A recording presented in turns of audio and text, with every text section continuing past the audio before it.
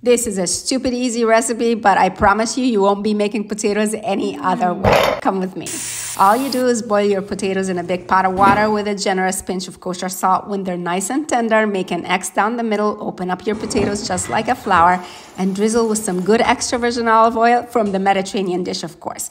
Once that is under the broiler, go ahead and work on a beautiful whipped feta dip with Greek yogurt. It's so delicious.